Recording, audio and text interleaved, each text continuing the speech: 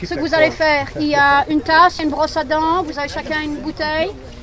Vous restez sur ce périmètre où on a travaillé la fois passée. Commencez à chercher, vous savez comment sont représentés les markers, les headstones, d'accord? Et vous concentrez sur celle-ci. Il y en a qui sont complètement plates, il y en a une d'un cuisinier, cook, derrière les arbres.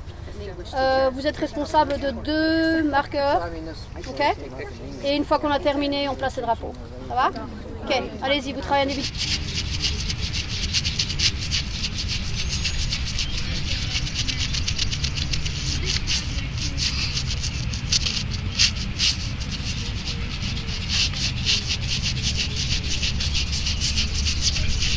We thought this was a really important project, and we wanted to show students that when they work together they can make a change. So we brought a group of students out here, and we thought, you know, what a great way to show kids kind of some of the inequities that still take place, and show them that they can change that.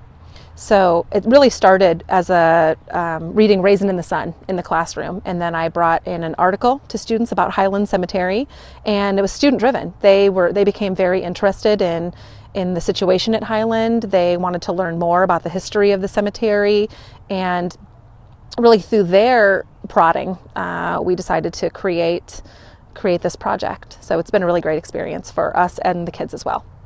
It's worth coming out here because it's like a part of our history and it shouldn't be forgotten.